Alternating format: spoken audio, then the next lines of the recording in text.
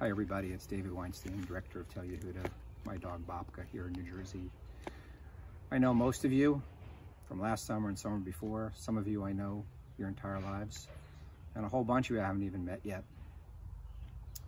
Since we left camp last summer, we've been working really hard trying to make this summer amazing. We've been hiring great staff from around the world, bringing more campers from around the world to camp, and just getting our programs and our trips ready for a great summer. And then a few months ago, as you all know, got hit by this pandemic, and we've all just been suffering through it for months now of uncertainty, not knowing what's going to happen. And we've been trying to figure out how to make camp happen, how to bring everybody together, how to bring everybody together up at camp this summer, and to create our community in a safe way. And unfortunately, it's just become clear in the last few weeks that we just can't do it. We can't do it safely. We won't do anything that's not going to be safe for everybody, for you and for our staff. And so this summer we're not going to be together in Barryville. While this news might not be a total surprise, I know it's devastating. In just a few weeks we were supposed to be together as a community in our home in Barryville.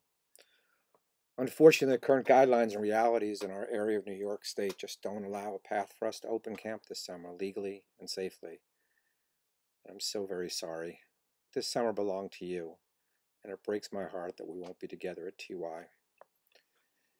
Every summer before you guys get to camp, I tell the staff the same thing as we're preparing for your arrival.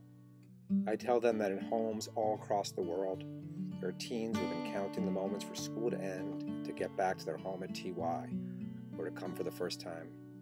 I tell the staff that they know how many days and even how many hours till they'll be, once again, coming down that steep hill in Olive to be with their oldest friends and to meet their newest ones.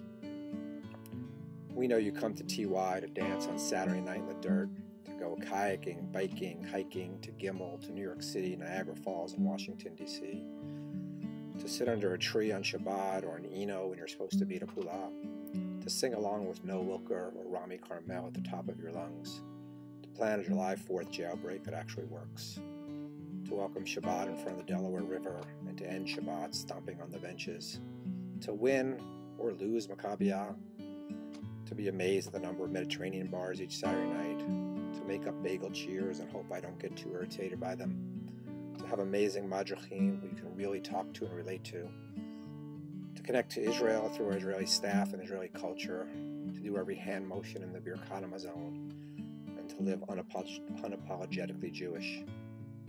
To live in and build a teen-only community of people who care about you and share your values. To live within the stunning beauty of TY. To consider new ideas and new skills. To become leaders. And yeah, to change the world by being the change we want to see in the world. And most importantly, to truly live with some of the people you love the most in the world. If you are coming back to TY for any or all of these reasons, I'm sorry that they will remain our collective amazing memories for now until we're together again. And if this was to be your first summer at TY, thank you for choosing to continue the Young Judea journey after your summers at CYJ Texas or Sprout Lake or Midwest or Camp Judea, or to start your journey this summer with us. I look forward to meeting all of you in the future in Barryville and making new memories together. At some point this summer, I'll go up to camp and walk around in the quiet. Maybe there'll be a few geese there. It'll be peaceful, but it won't be TY. It never is until you get there. The mission and traditions of Tell Yehuda, which have existed since 1948, will live on in the future. But this summer, we'll have to find new ways to connect. You'll hear more about those in the coming days. It won't be camp, but if we have to be physically distant, we refuse to be socially distant as well. We are a community. I'm so deeply grateful to be part of this community, and sad that this summer I won't spend with all of you. And I know it's not even half as sad as you are. Please be in touch if you need anything. The staff of TY will be here for you. Bobka and I'll see you next summer up at camp, maybe as campers, or maybe you'll be on a trip on your way to Israel, or as staff. But we will see you again. And now a few words and something special from my good friend and our Director of Operations, Noah Wilker.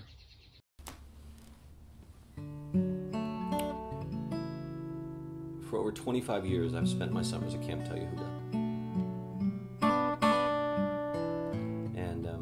always tell people that there's a magic to camp. And that magic lives in the people that come through the gates. Whether you're a camper or a staff member, it's in the community that we create, and it's in the home that we build in Barryville every summer. There's a song that I've been singing for years that has become part of the soundtrack for so many summers and so many people. And it's a song about home. It's a song that reminds us that no matter where we are, no matter how far we go, no matter what adventures life throws our way, you can always go back home. And for now, we need to stay safe and be healthy, so we can all come back home next year and for many years to come.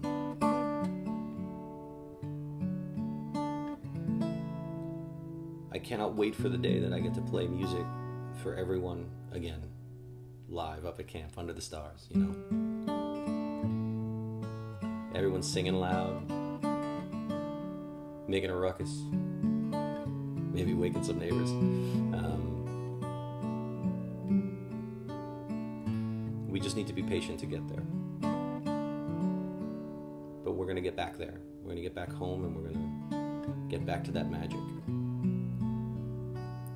For now, on behalf of the entire Tell Yehuda team, we'd like to thank everyone who's been part of this amazing legacy of Camp Tell Yehuda for over 7 decades.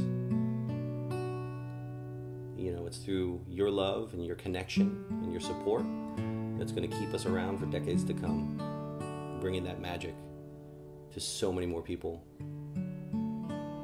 bringing that experience to everyone who wants to share in it. So thank you so much, and everyone just stay safe and stay healthy.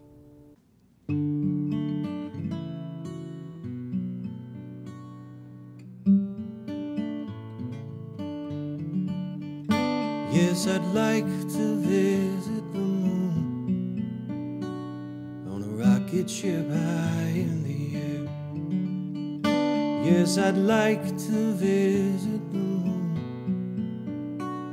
but I don't think I'd like to live there.